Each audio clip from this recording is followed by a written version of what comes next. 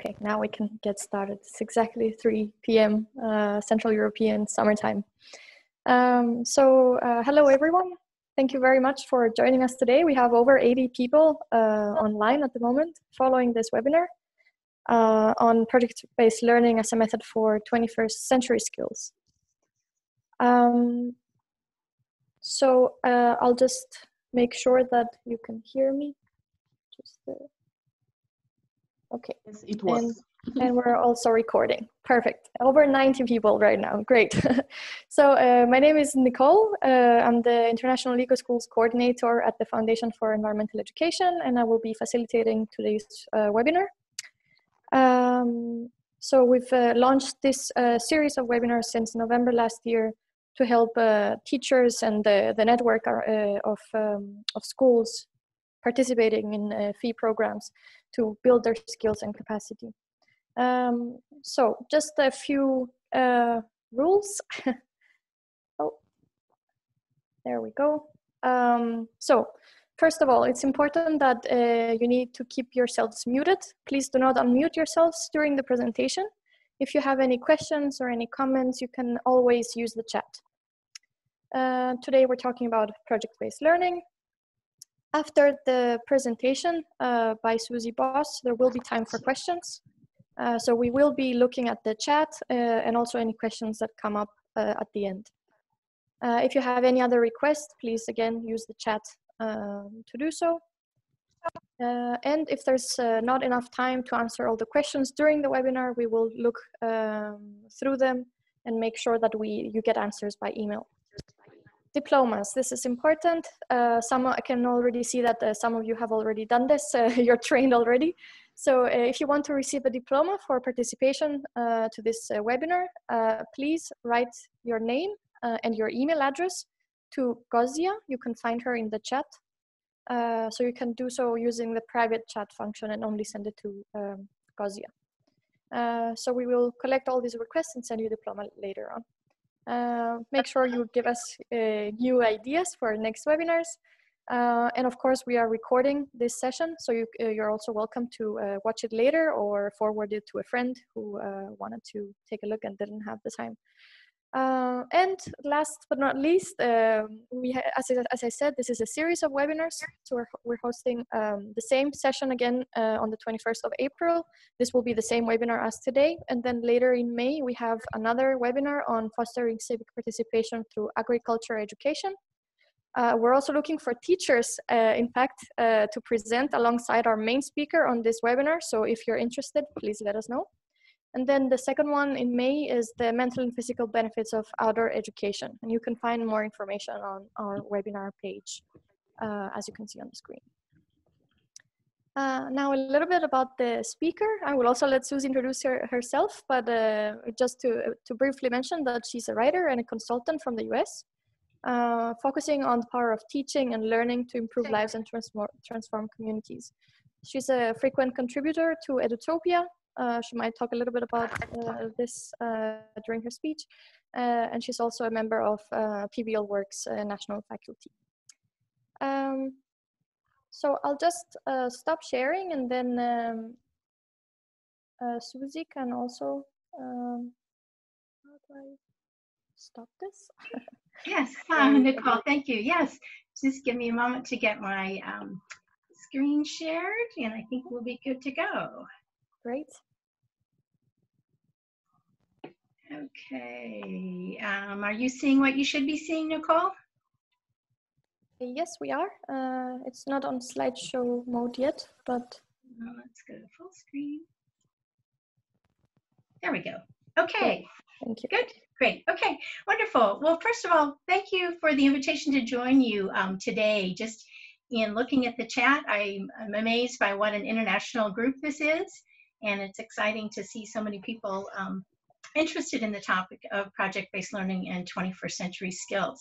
So let's jump right in. As Nicole mentioned, we'll have a chance to talk about some of your questions at the end. I'll talk for about half hour, and then we'll find out how else we can deepen your understanding of project-based learning. So as Nicole mentioned, I'm from the US. Home for me is Portland, Oregon, in the upper left corner there. My work in project-based learning, though, has really taken me all over the globe. Many of the countries that I see represented in the chat are places where I've worked with teachers interested in bringing project-based learning to their students. In many cases, it's part of a school-wide initiative to make learning more student-centered. My most recent trips were to India, the photo that you see in the bottom right there, and then I saw someone in the chat from Colombia. I was just in Cartagena right before all travel ceased for my, my global consulting work. So I'm working from home these days in Portland, Oregon. And as Nicole mentioned, I contribute regularly to Edutopia. If you're not familiar with that, it's the publishing philanthropy from George Lucas, the filmmaker. With a real focus on the kind of education that serves the needs of students around the world. So if you're looking for examples, you want to see great videos of project-based learning in action, Edutopia is a good place to check out. And I'll also be talking today a little bit about an organization called PBL Works, based in the US, but again, with a global reach and with a focus on bringing high-quality learning experiences to students all around the world through project-based learning. I've written a number of books on the topic, and these are a few that I'll be drawing on today as we dig in. So I wanted to start just by kind of really going big picture and think about why project-based learning might be a good fit for your students, and particularly why right now, when we're in the middle of this very unusual circumstance with our students, and many of us having to work with students in ways that we haven't before. A lot of distance learning happening on very short notice for educators around the world. When I work with teachers interested in shifting to project-based learning, adopting these kinds of strategies, we often start by thinking, what is it that you're trying to get to? By the time your students are through with their educational experience with you, what sorts of skills, competencies, knowledge do you want them to take away? How would you describe them as accomplished young people of the near future? And the words that you see on this photo are the ones that most often come up. We're looking for our students to be problem solvers, to be collaborative and creative, to be curious about the world and passionate about what they're learning, to be connected globally, and on in that vein. I think why are these so important right now is evident to anyone who's struggling to get through this strange time that we're in, or who's paying attention to the news every day when we're watching adults wrestling with how do we solve a really complicated global problem? How do we get folks from all kinds of different disciplines to collaborate and come up with solutions on very short notice, no notice in some cases? How do we get people to change their behavior and communicate what's important for them to know about health and safety? So I think that, you know, all of these are the sorts of competencies we want to develop in students today, so that when it's their turn, we hope this doesn't happen for them as adults, but whatever challenges are ahead for them, they're going to have the skills to really tackle those challenges and come up with solutions. As one teacher colleague told me, a comment that really stuck with me, she said, why does it make sense to educate our students about the world's problems, about things like climate change, if we're not going to give them the tools and strategies to tackle them and come up with solutions? We need to do both. We need to educate about issues, and we need to empower students to be ready to take action. And that's what project-based learning is all about. It's about learning by doing and about applying what you know to address a challenge or solve a problem. So let's dig in a little bit. I want to find out who's with us. In the chat, if you'd like to, I'm curious kind of what your own project-based learning background is. For some teachers, this is something new, and you might just be reading up on it for the first time. So I'd call you an armchair traveler. You're like someone getting ready for an adventure that you haven't taken yet, and you wonder if this is going to be a good journey, so perhaps you're reading about it. You might be setting out on your very first project, so we'll call you a tenderfoot. If you're an explorer, you're someone who has done a few projects, and now you've got different sorts of questions than perhaps you had the first time around, deeper questions. Or maybe you're someone who's a scout who can guide and teach others. I work with teachers all across this spectrum.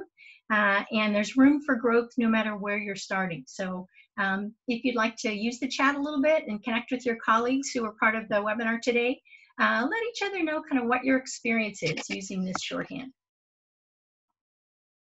And as you're doing that, I'm going to set the stage for today by focusing on our driving question. Most projects, if you've done project-based learning, you know, most projects start with a driving question that kind of frames the learning experience ahead. So in that spirit, I've got a driving question for us today, which is how can we develop students' 21st century skills by focusing on key features of PBL? Again, I think this is really apt and appropriate for the times that we find ourselves in right now. So as we think about project-based learning, it's important to think about designing projects for really high quality learning experiences. You know, there's no point in doing projects that don't reach the full potential of what PBL has to offer. So when you think about what qualities do good projects share, again, if you feel like using the chat and engaging with your fellow participants, this is a great question for you to kind of talk about in the chat. When you think about high quality project-based learning, what are those qualities that you see regardless of content area or regardless of the student's age that really make for a good learning experience? And I'm going to dig into this question with a little bit of information from the organization I mentioned earlier, PBL Works. This organization, I'm part of their national faculty, and as a big research project, we took this on as our own project-based learning. It's a big research project. We focused hard on this question of why is it that some projects seem to exceed all expectations and students just have the best learning experience you could imagine through PBL. And other times you might look at evidence of a project or talk to students afterwards and you wonder, boy, was it really worth the time? It might have been fun, but it really accomplish anything that's going to be important for students to take away, or did it get them to some deep understanding that will stay with them? And there's quite a range when we look at projects and the quality of the learning experience. So as an organization, PBL Works focused on establishing what they call the gold standard for project-based learning to give teachers something to aim toward. When you're designing a project, what should you have in mind that will set the stage for the best possible learning experience for your students? I'm going to talk through this just briefly. If you're interested in learning more, the book that you see in the bottom right corner goes into great detail about the gold standard, and there's a lot of information on the website, pblworks.org, that you see in the lower left. But basically, if you think of this framework as a camera lens, right at the center focus, right in the middle of the circle, are the learning goals. So that tells us that project-based learning needs to be about something. It needs to have some learning goals. So for those of us who have either a national curriculum or standards that we align to, this is where you think about the academic outcomes of the project, but you also think about what PBL Works calls success skills. And this is where we find 21st century skills. Success skills are those competencies like collaboration, communication, critical thinking that carry over from one project to another and right into life, that are appropriate across all content areas, and that really set students up for success wherever they're heading next, whether it's going to be college or as active citizens or in their future careers. These are the kind of essential skills of the 21st century.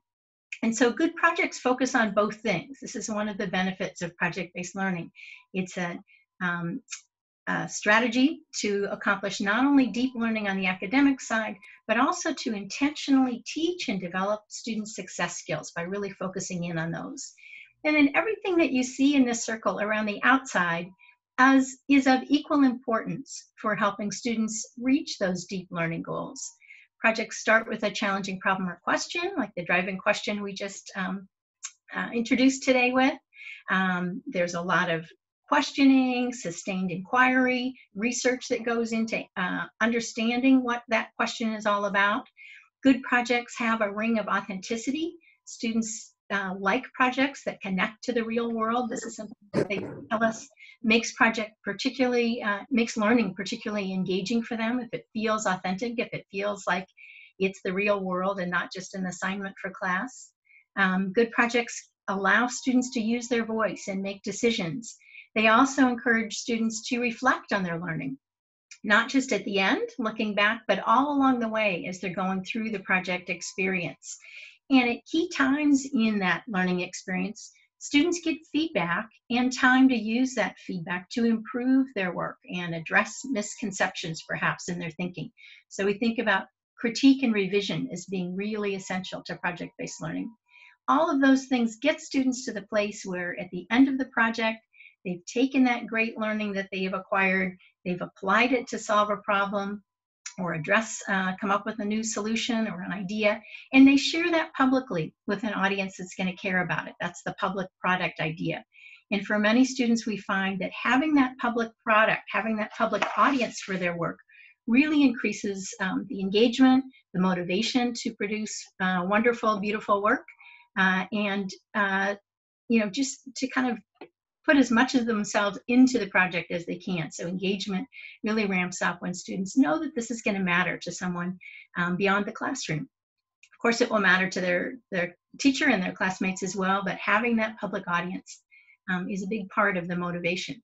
So I thought I'd share a few examples just to paint a picture, and I've looked for some recent examples I've seen that have a sustainability or an environmental education focus. These are not hard to find. Many, many project examples that I see around the world have an environmental or sustainability focus.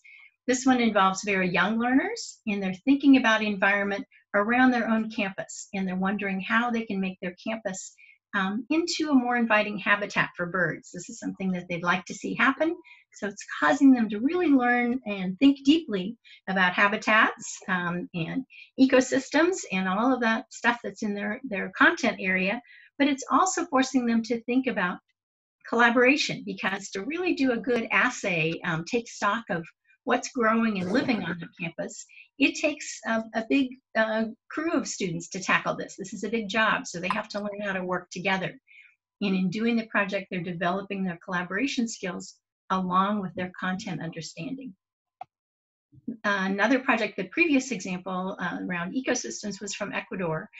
This is an example from the US, and it grew out of what was not intended to be a project at all. It was sort of a memorization activity involving worksheets, and students were learning the symbols of their region, of their state. And one student noticed that there was no insect on the list of state symbols. There was a butterfly, and there was a bird, there was a mineral, but there was no state insect. And they raised the question of, should we have a state insect, and what would that accomplish? What's involved in all of that? That was the launch of a really interesting project that took them into a deep learning experience where they thought about the insects in their environment, how they contribute to the health of an environment. They came up with a great candidate, an endangered beetle that does a lot to replenish the soil in their region. And then they went through the whole process of figuring out, how do we get this designated as our state insect? And what you see is the bill that these elementary students wrote being enacted into law, being signed into law. So pretty powerful results for these students. A different sort of example, these students are thinking about tiny houses, which are popular now in the US. These are very small footprint homes. We're seeing them in highly densely populated areas as alternative housing. They have, of course, a very small carbon footprint. They're very energy efficient. And as a project that combined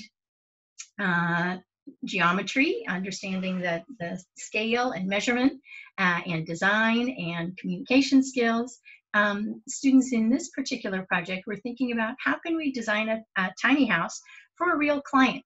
Now, they didn't actually go through building the actual houses, but they did come up with blueprints and 3D models, and they presented them to their clients.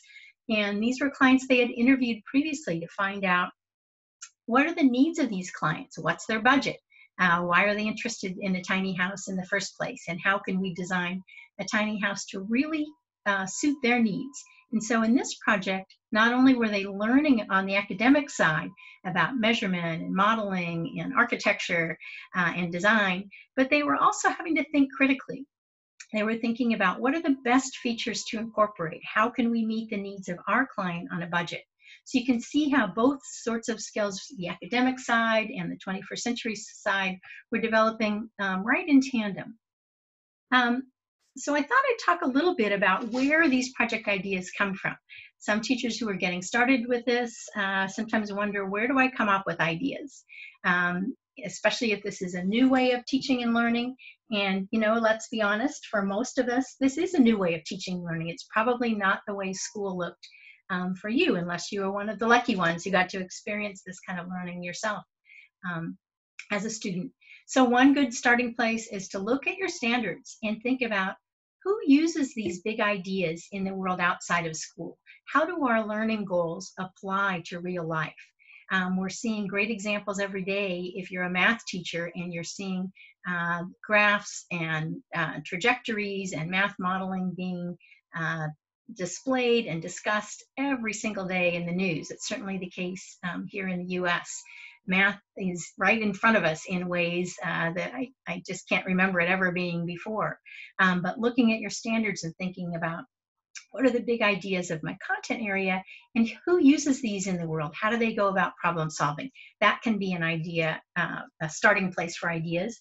And also looking to see how have other teachers gone about designing projects. Borrowing and adapting ideas from others in the PBL community is a really smart starting point. This photo you see on the screen is from a math teacher in the US, and she did a project where students were in the role of financial planners, using their understanding of pre-calculus to come up with very solid financial plans full of mathematical calculations for actual clients. And she came up with this project by doing these two things: looking at her standards, thinking about what students needed to understand about functions, and then thinking about who does this in the real world, who uses math in this way. And of course, financial planners are the sorts of folks who do. You can see her video and several more start to finish videos at pblworks.org to get an idea of how do projects flow, what do they look like from start to finish. Another starting point is to just really listen to your students' questions and concerns. This is an example of a project from very young learners. These were kindergartners who were concerned about problems in their environment. And by their environment, they meant their own play area on their campus. This is the environment that they spend their recess time in. They've done a lot of care and tending of features of that environment, and they weren't happy with the way that others were treating it. And so they wanted to do a project about the environment, which is part of their content goals, but really focused on how can we get others to pitch in and take care of our environment in the way that we all care about. And this began with students' observations and questions, and use their emerging literacy skills as speakers and listeners and readers and writers to come up with a really compelling project where they convinced others to join them in taking care of their environment. And another very likely place to find good project ideas is to connect to current events and issues that are in the world all around us. Of course, there's no shortage of those right now, and I'm seeing creative teachers work with their students on everything from keeping diaries and journals about what it's like to have to shelter in place during this epidemic, realizing that these journals and perhaps some sketches and drawings and family interviews, these might become useful someday in the future when historians want to look back and think about how did society adapt to this particular challenge. Students are realizing that the work they're doing might be the first draft of history someday. Other students are thinking about how can we convince others to stay safe or to follow hand washing guidelines. And so they're thinking about ways to communicate those ideas. These sorts of projects are beginning to emerge even in remote learning situations where teachers and students are not in the same classroom, but they're focused on solving the same sorts of problems together. So thinking about connecting to current events and issues, the photo you see here is from a high school chemistry project where students took on the issue of keeping lead out of the drinking water. A particular big problem in a city in the US, Flint, Michigan, with lead in the drinking water.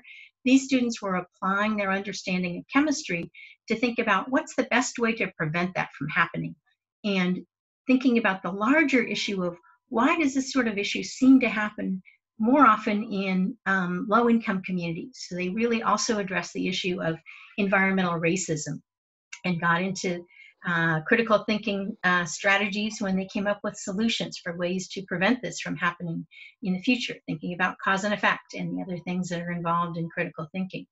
So very timely, relevant topic for students who felt like they were contributing to an ongoing problem, that the work that they had done in their own chemistry class perhaps could make life safer for others in the community in the future. And then I wanted to mention a colleague of mine, Stephen Ritz, is an educator from New York City, the Bronx in New York, but he also has quite a global reach. He works with educators around the world who are interested in greening their classroom, and in particular in using the idea of bringing fresh, healthy food to our communities as a focus of project-based learning. So he works with students of all ages in all kinds of settings. You see behind him some of the vertical gardens, tower gardens that he uses for indoor farming with students in a school in the Bronx in New York. He also does outdoor farming with other communities. The work that he's doing with students connects to the global goals that I'm sure you're all familiar with as environmental educators.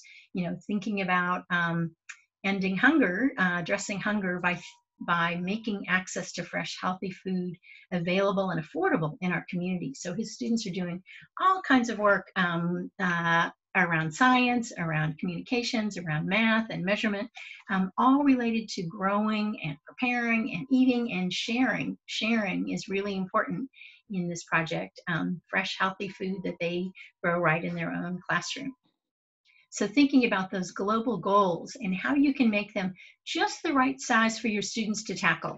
One of the dangers of project-based learning is that students might want to tackle a project or a problem that's so big they feel like they can never even make a dent in it. So how do you help them make it just the right size by maybe focusing it more narrowly or thinking about their own community and how that connects to larger issues? And a couple of strategies I wanted to kind of close with: as you're involved in project-based learning, how do you keep motivation high so that students stay engaged all the way through? You might start off with a great first day, a great entry event to get the questions flowing and get students excited and connected to the topic, but a project can last anywhere from a couple of weeks to a couple of months, sometimes even a full semester. So how do you keep that engagement high throughout the experience? And so here are a few strategies to help you focus on. One is to really amplify these essential elements that I mentioned in the gold standard, starting with authenticity. The more students feel like their work is real and that it really matters, the more engaged they're going to be and the more they're going to care about sticking with it all the way through. The students you see here are producing some educational documentaries for their own city. This is a city in the US, in California, and this year, 6th grade students from this school are producing documentaries about keeping plastics out of the watershed. Even though these students don't live right near the ocean, they're quite a ways inland, they really care about the big issue of plastics in our ocean. So by thinking about how can we keep plastics out of our own watershed, they're making that connection between what happens locally and what happens more globally. And they're realizing all along the way that this is a project that really matters. They've investigated the big ocean issue, ocean pollution issue, but they've also thought about what's the problem right in our own community, and is it a problem that we can address, we can solve, and they're pretty sure that they've got some strategies to change public behavior. Another essential element you might remember from my quick discussion of the gold standard was around inquiry, sustained inquiry. So one way to keep engagement high in the project is to think about how can I encourage students to keep asking questions and to go deeper with their questioning as the project unfolds. This photo is from a competition that was held last year to produce podcasts. Our National Public Radio in the US hosted a podcast challenge in a little tiny school in a small state. in the US in Tennessee, actually wound up winning the high school division. And I tracked down the teachers and talked to them about the project and how they'd structured it. And what was impressive to me was how the teachers artfully built in questioning each week. So every week there would be a new sort of question that student teams would really need to dig into and investigate, starting with, talking to people in their own community about stories worth telling, thinking about, what are the components of a great story. They actually got some journalists in to help them vet their questions before they interviewed experts. And the level of questioning just went deeper and deeper throughout the project until they were ready to produce their podcast. So by the time they got to that actual production of the shows, they had this great storehouse of stories to draw from. And it was all because inquiry had been a big part of the project from start to finish. And finally, I want to remind you about the importance of student voice and choice. This can come up in all kinds of ways in projects. You want to, of course, encourage students' own questions. But as students think about what's a product that we could produce or something we could demonstrate, a way to take and apply our learning and solve a problem, communicate it to others. This is where you want to give students as much freedom as you're comfortable with to make some decisions themselves, to come up with choices that will show you what they know and what they can do, but will also show them that they can invest in their own ideas, that they have ideas really worth pursuing. They can make them better with critique and feedback, and that audiences are going to care about the solutions they come up with. So the more student voice you can build into the project, chances are the more engagement you're going to see all the way through. So a couple of final things to think about before we get into your questions. One is a question I hear from a lot of teachers. If project-based learning is student-centered, then what's the teacher's role? I think this is a fair question, and it gets at one of the misconceptions about project-based learning, that it's just unstructured, sort of freewheeling, open-ended, anything goes. That's really not the case. It's actually a very artfully designed experience where teachers put a lot of time into planning before students ever enter the picture. And teachers use their best strategies to make sure that that project is going to help students address learning goals that are worth addressing, that there's a strong culture in the classroom that welcomes, everyone has a voice and ideas are welcome, that students receive the support they need, so they get the scaffolding they need, so that they can be successful. They're getting feedback from teachers and sometimes their peers all the way through. So there's a lot of artful teaching involved in project-based learning. And just a couple of things worth remembering. One is that project-based learning isn't just one thing. It's not one teaching strategy. It's a mixture of different strategies that are appropriate at the right time. Some are teacher-centered, some are student-centered. But if you look at the research around good teaching generally, not just project-based learning, but all kinds of teaching, what leads to the best outcomes, it happens when there are really high expectations for all students. So there's a high bar. There are strong relationships between student and teachers. There's frequent and helpful feedback with time to apply that. And students are actually taught ways of learning. There's this kind of metacognition that happens in good teaching. And I would argue that it's impossible to do project-based learning without paying attention to these high-impact strategies. So they're all really important. And what we hear from teachers who go on this journey and get involved with project-based learning, these are some of the comments. I'll let you read these for yourselves. But my favorite of them is that this kind of teaching and learning reminds teachers of why they went into this profession in the first place. They often feel like they get to know their students better. It's like they can see their students, just growing before their eyes.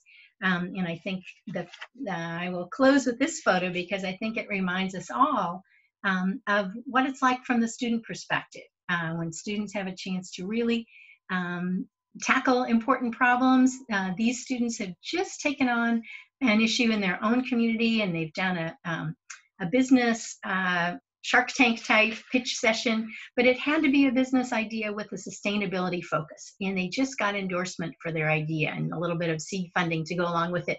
And I just think the looks on their faces and that satisfaction and excitement of what they've accomplished reminds me of what PBL is all about. So I'm going to close there. I haven't had a chance to look in the chat while I've been talking, but I look forward to do that. And I know Nicole is going to jump in with some commentary. Yep, thank you so much, Suzie. This was amazing, and yeah, just one small contribution that I wanted to make to this everything that you've described in terms of the golden standard for project-based learning is actually reflected in the EcoSchool's 7 steps. So, for example, I've been taking some notes here. So when we talk about the sustained inquiry, we can see that in the environmental review when students ultimately go through a certain number of themes and they basically understand their performance, the school performance in terms of these subjects and how they can better tackle them, what is a priority. It allows them to reflect on what the real issues are and how they can how they can actually tackle them through an action plan and what that action plan looks like, who is involved and so on. Regarding student voice and choice, I think the Eco Committee is very, a perfect reflection of that, where students come together and they ask for the support of their teachers and even the school management or the community, the municipality, the local municipality, and so on. And yeah, again, when we're looking at the challenging problems or the critique and reflection, there's the elements of monitoring and evaluating in EcoSchools, where ultimately students have to look at the environmental review that they established in the beginning of their project, and then track the progress as they go along. So that there's all these elements that kind of move on in a cyclical way. So to all those of you who are implementing EcoSchools, you're already doing project-based learning to a great extent, and to all those who don't, get in touch. Yeah, I don't know if maybe we can open the floor for some questions, or. I think there are some questions on chat, so maybe we can take them from the chat. Yes, let's see. I just scrolled up and. Okay, so there is one question from Laia, if I'm saying that right. So related to assessment, how is your assessment process? How do you evaluate those students with special needs? Okay, that's 2 different questions. Yeah, sure. So of course, assessment's a big topic. We could spend another whole webinar talking about just assessment, but in project-based learning, there is a solid assessment plan. So there's a summative assessment by the end of this project. What should students know and be able to do? And typically teachers will develop a rubric that lays out the criteria of success. And as students are involved in the project, they're using that rubric as a tool to guide their learning. So it's not just at the end that they, have a test or something happens or they're asked to do something on the spot. All along the way, they're designing solutions and coming up with products that will rise to the level of excellence. So those criteria are communicated both on the academic side, what do students need to know to be successful in this project, as well as the success skill that is focus of the project. So if it's a project that requires, let's say, critical thinking or perhaps collaboration is really emphasized, then that is something that teachers will also assess and communicate to students. Here's what it looks like when you're doing it well. And then backing up from that, so that's kind of where you're going in the big picture. But to help students get there, it's really important to be doing check-ins and formative assessment all along the way. So you don't wait until the end of the project to do this big assessment. Students are getting feedback, often without grades attached while they're doing the project, just so that they're getting information, they're correcting misunderstandings, they're getting a chance to improve their work.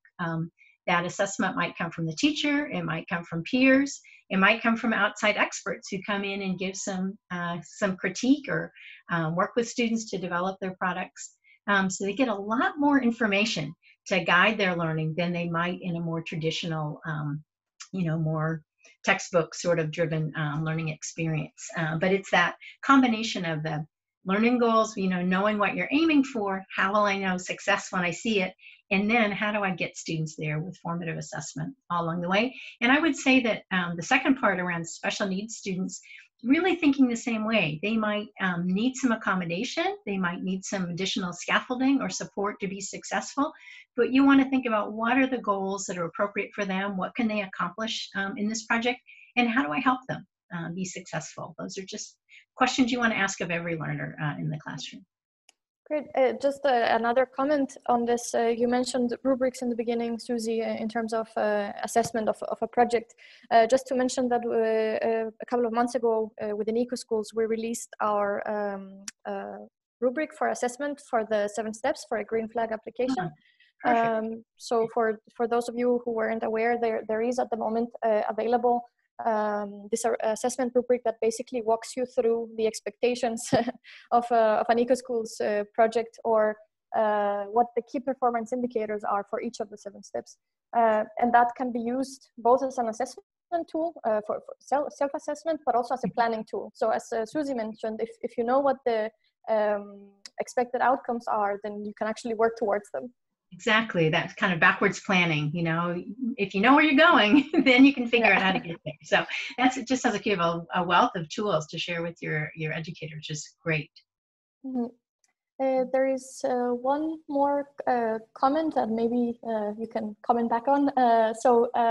Talking to people from various countries led me to an understanding that current events are the core that may ignite curiosity. However, it works for the majority, which is directly involved in the events that are taking place.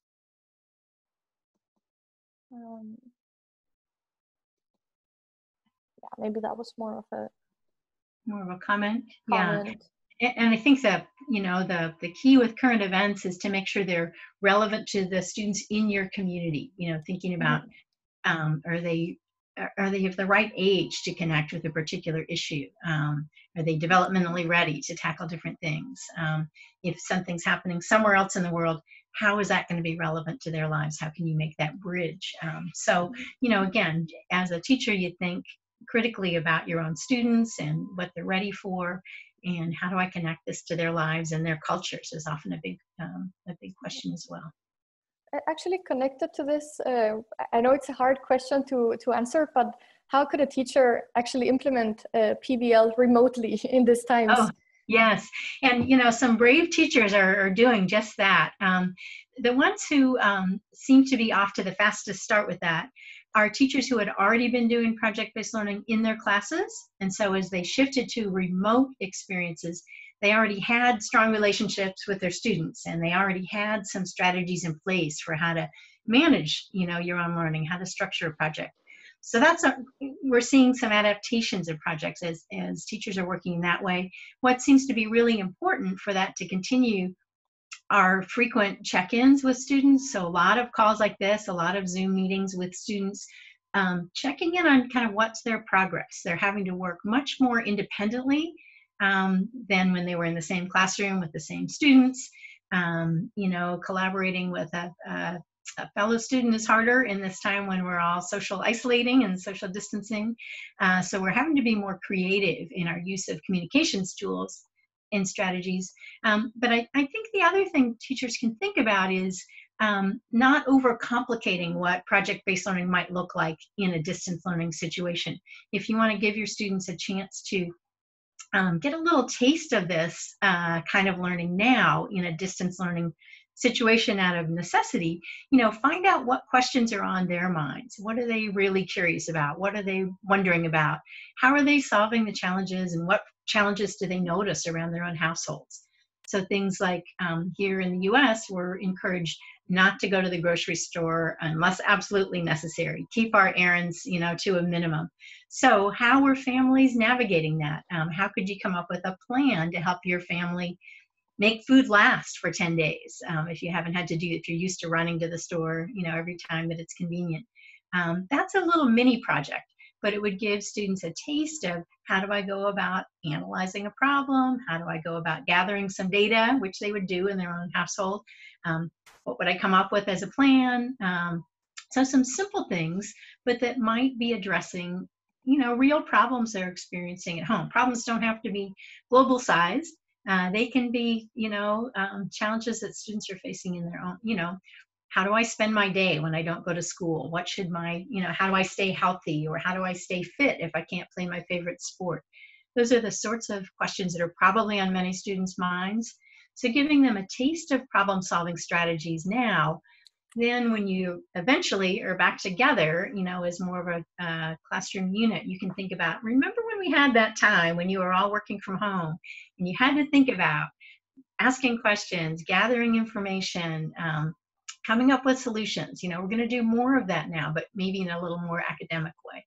So I think kind of keeping their curiosity going, and for many students, just letting them feel like there are problems they can actually solve right now. Many of our students we know are feeling really pretty helpless. This is a big challenging time that we're all facing. So if you can give students little tastes of something that feels successful, or that they've made a difference in someone else's life, is there, a first responder that they could help in some way, or, do they know a nurse who would really benefit from something that would cheer them up? What is it that they could do? I was just on another call last week with some students, and one of them said the thing she missed most about not being in school every day was that her school did a lot of service projects, and she really values giving back and giving to others. And so she's looking for ways, now that she's a little more isolated and doing remote learning, how can I continue being of service? And I think that just really speaks to the heart. But if you can kind of change your thinking about what's a good ambition for a project we could do under these new circumstances, and then think about some of the same strategies. How do you ask good questions? How do you do research? How do you communicate what you find out? Who's going to care about your solution, your ideas? Those are all things you can start testing out now when we're in this weird situation. Definitely. As you said, keeping engagement high is important, and you've just given some really good examples on how to do so. Thank you very much for that. Sure. I'll move on to the next question from Mark Jones. You talked about planning. Do you have any suggestions of good examples of what this might look like, the level of scaffolding, especially for younger children? Sure. I mentioned pblworks.org, and that's a resource that has lots of free resources for educators. So you can download planning tools there, some samples of plans from start to finish. Some of the books that I mentioned have samples of plans in them as well. But I think taking a look at someone else's plan it really gives you a good sense of, how much do I need to think about? What are some good ways to, anticipate scaffolds? And again, as you think about scaffolding for a project, keep using the things that work really well for you as a teacher. If you have some favorite graphic organizers, or ways to help students, sentence stems to lead them to better conversations, or ways to ask questions. You keep using those. It's just that in project-based learning, you're using them in the context of the project. Great. Next question from Dilip. I'm very happy to see a lot of names from the International Schools coordinators. I recognize you. That's great. Yeah. So how many projects do the students do in a year? That's a really good question. Yeah. And also, if I may combine it to the next, what material can teachers use in this time? Okay, sure. So it's a good question about how much PBL to do. And we see a wide range. There are some schools, I would say it's a minority of schools, but there are some schools that do all project-based learning for all their instruction. And they tend to do interdisciplinary projects. So in these schools, you see a lot of teacher teaming and teachers designing projects together across discipline areas. Those are more unusual. I would say that's not the norm. What's more common is for teachers who are kind of embracing project-based learning to do at least a couple projects per semester.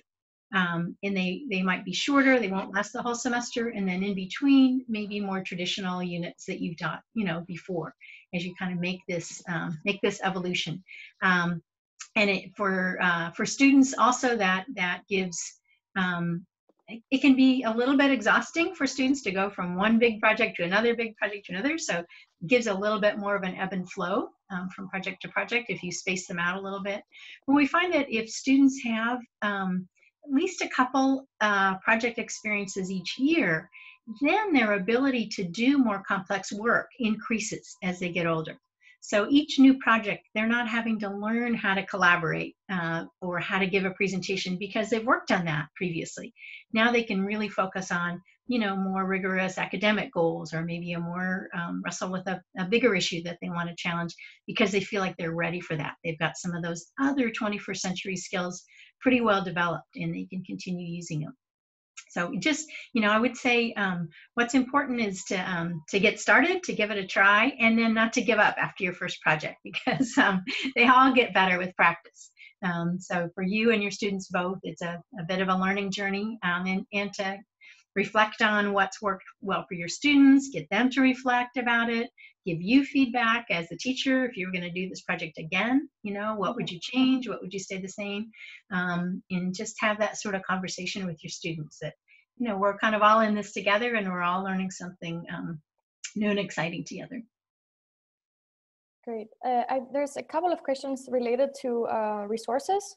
So what kind of resources would you recommend for beginners in PBL? And also, can we find lesson plans and class resources available in the PBL Works website or another website? Sure. And again, the PBL Works website, so it's pblworks.org. Yes, there are, examples of plans there. There's a project library where you can, really click in and get a good look at different projects, search by grade levels and content areas. So that's a good starting point. I mentioned Edutopia, and that's edutopia.org. Again, lots and lots of resources there, both video case studies of projects, and lots of blogs by, myself and others who write about project-based learning. There's also an organization called EL, just the letters EL Education. In the US, it used to be called Expeditionary Learning, and now it's called EL Education. They maintain a really nice library of project examples. You can take a look at the student work that was produced. You can see the teacher reflections. You can learn about, how the project was designed. So there's lots and lots of material out there to help you get off to a fast start. And of course, I've written a number of books on the topic, and they all are full of examples and kind of guide you through the process of thinking about designing a project.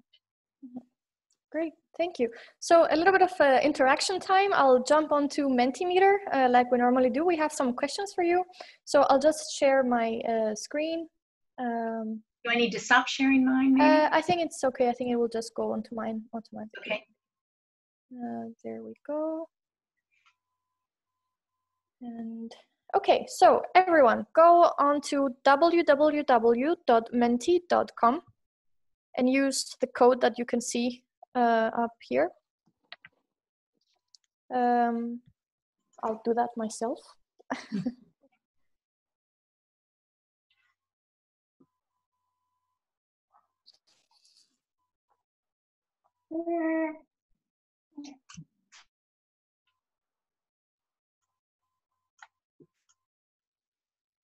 Okay, so once you do that, you can answer the question, what is your next idea for a project?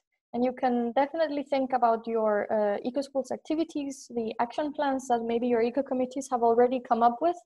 So what is the one thing that you can take and then create a project around it? We already have one from, I think I know who that is.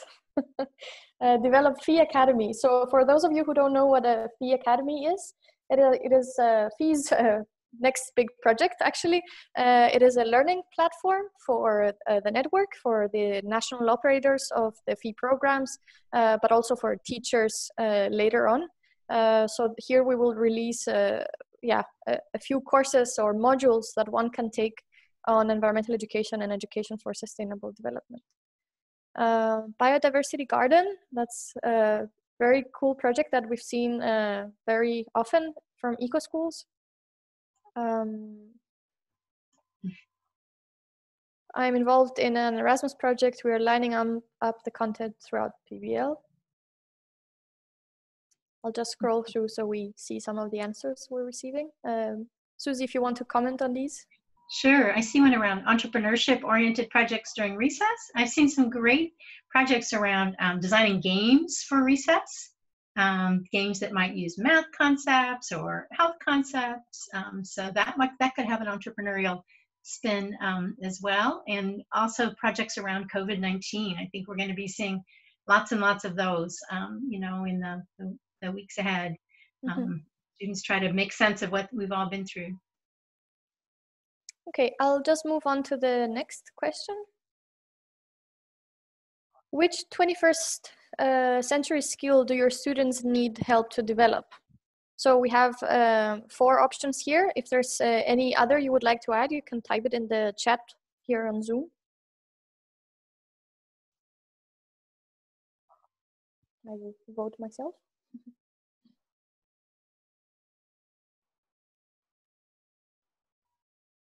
Big need for critical thinking, apparently, which is so important.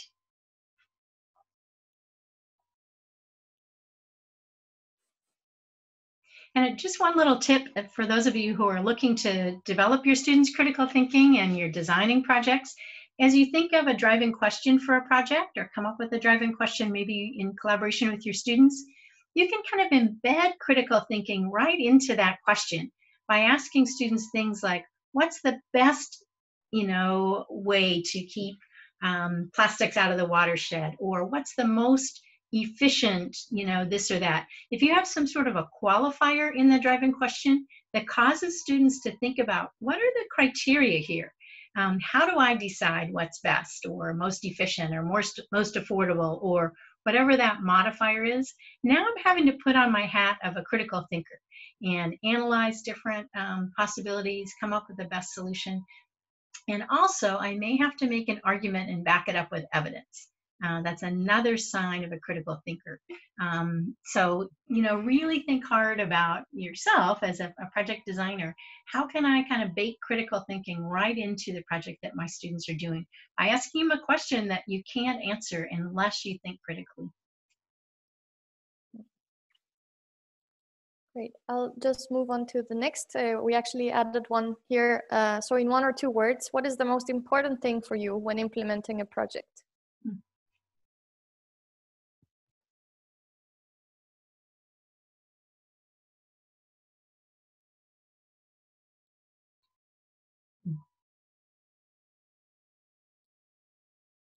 Oh, I'm happy to see fun in there, you know. I think good learning should be fun. Definitely. It can sound very serious, some of the examples and problem solving that we focus on, but there's a certain, you know, value in learning being fun and joyful at times. So don't give up on that. Those are really important motivators. These are just great examples here, great ideas. Can see engagement and a good idea. Enjoyment for pupils, yeah, relates back to fun. Fun becomes bigger. Maybe there's more people thinking that fun is important. Yeah, exactly. Wonderful. Great, thank you very much. And then just a couple of questions about the webinar. So what do you take away from this presentation? No, it's actually in plural, but we mean this one presentation. So what is the one thing that you can take away from this webinar?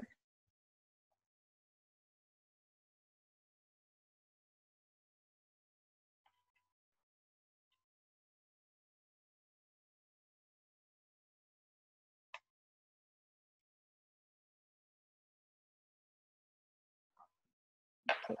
So ideas and examples of activities, remote learning ideas, that's we're happy to contribute to that. Yeah, absolutely. It's so important right now. Okay, the resources that Suzie mentioned from PBL Works and Edutopia. Great. Excited to Fantastic. see some people feeling motivated. That's wonderful. Good. And you know, as I mentioned before, those of you who are moving in this direction, you're part of a big global community. So the more you can share your own learning, whether you do that through blogging or websites or webinars or just talking to your colleagues, the richer this conversation becomes, and the more those really good ideas can kind of travel from one classroom and one teacher to another. So make your learning visible and public, just like your students do. Mm-hmm. I can actually see a few in the chat as well from those who didn't manage to get on Mentimeter. So motivation and learning, getting ready for the next steps. Great. Mm-hmm. And then the last question. Maybe I cannot. There we go. Did you find the webinar useful? That's mainly for statistical purposes. So we hope that you enjoyed this. Yeah, nice.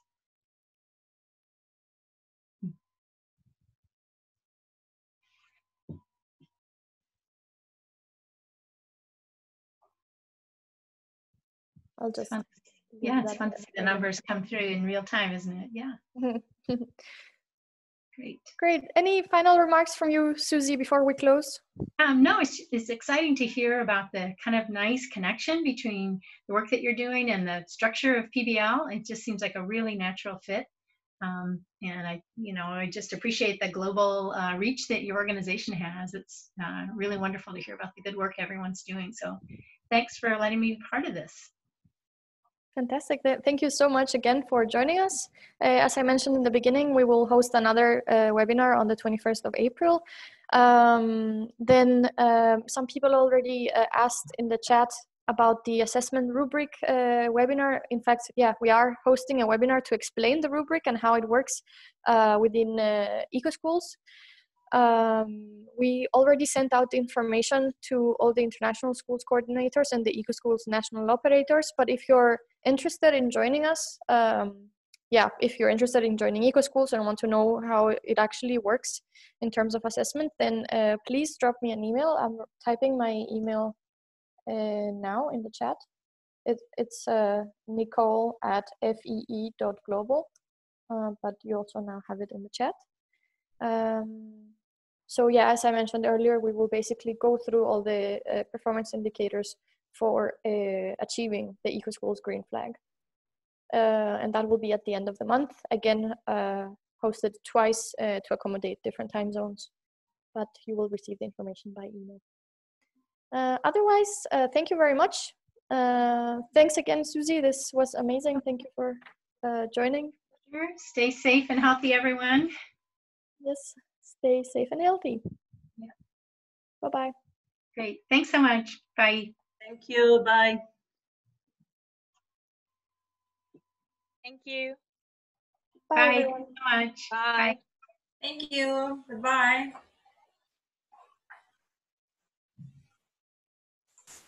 Bye. Thank you. Bye.